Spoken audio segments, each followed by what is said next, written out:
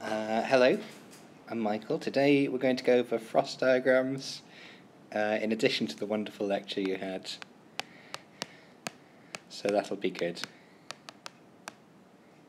My main aim is to get it right this time.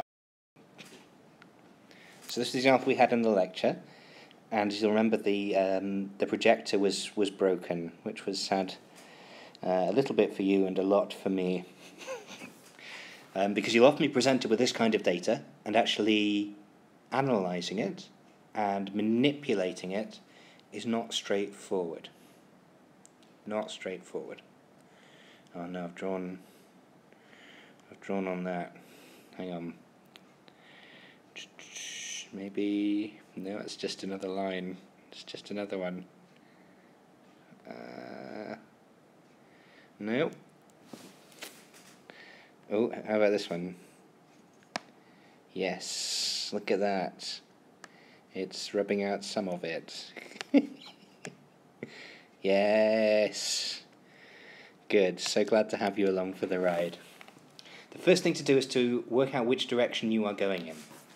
And the key thing to know here is that you are starting in the zero oxidation state. So because the frost diagram starts at the origin of the graph, you are going to start at the zero oxidation state, and then you're essentially going to go backwards through this data that I've given you. So you're going to go from titanium metal in solution to titanium monoxide. So this is titanium in the +2 state, having been in the +0 state, if you like. From there, we're going to go up some more oxidation states. We're going to go to Ti2O3, which I think is titanium in the +3 oxidation state. And from there we're going to go to titanium 4 in the form of titanium dioxide. It's lovely white powder, which is present in wall paint and in sun cream. Yeah. That's just a fact for you there. So it can soak up UV light so you don't get burned. You're so welcome for this positive effect of transition metals on your life. This directionality, going from titanium 0 to titanium 4 plus 4, is the opposite way to the way the data is presented in the table. The opposite way. That means it will have the opposite sign. So this first step is not going down in volts by 2.12, it's now going up in volts, plus 2.12. The second step, the same thing is true, we're going the other direction, so we flip the sign of the number, so we're going plus 1.95. And that third step, the same thing happens for this different number, so we're going plus 1.38.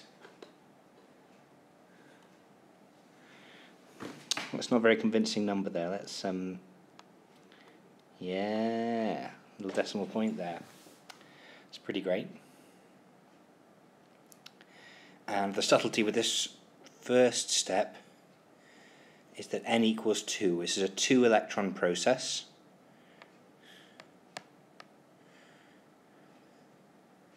We're going to come in just a moment with how to deal with that.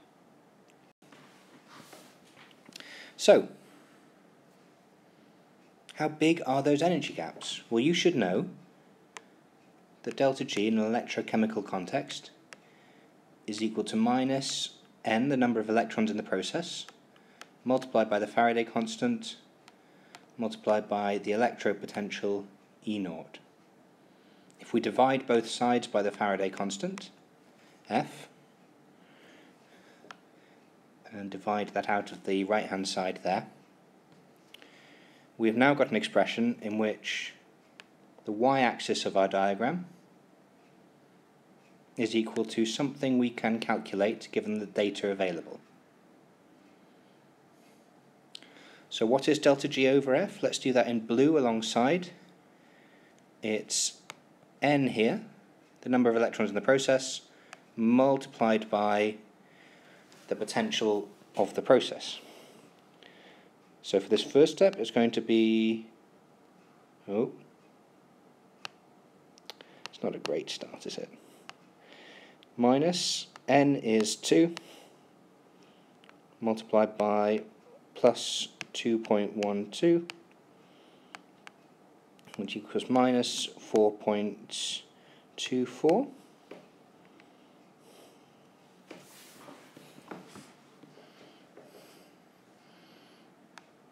Here, when n equals 1, all you have to do is to flip that sign because of the negative sign in this expression. So for this step here, delta G over F is going to be minus 1.95. And for this step here, similarly, delta G over F is going to be minus 1.38. How does that play out in our diagram? To get to the +2 state, to get to titanium dioxide, we need to go down in energy by 4.24. We're going to go down in energy when we go to the +3 state by 1.95. And for that last step, going to the +4 state, we're going to descend in energy by 1.3. So the plot we're going to draw, let's do a charming blue, is going to plot the oxidation state along the x-axis, oxidation number. So we're going to start at the origin at 0, and we don't have a +1 state, so we're going to breeze on through that. We do have a +2 state for that titanium monoxide.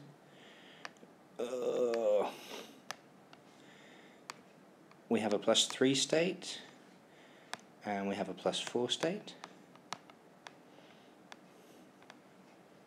And what we are plotting up the y-axis is delta G divided by the Faraday constant F. This is important. So things up in this region are going to be high energy.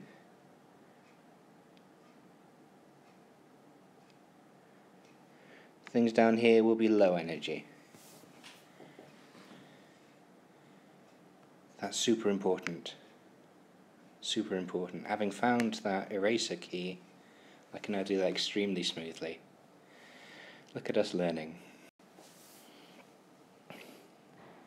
We always start at the origin. This is a free mark, if I ask you this in the exam, putting a cross at the start.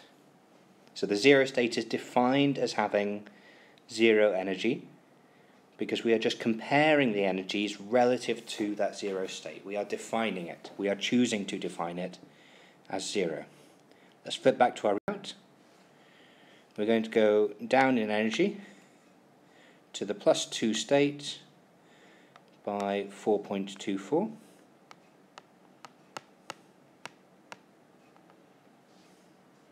Easy. Next step. So we're going down again by 1.95, which is going to take us to, maths, minus 6.19.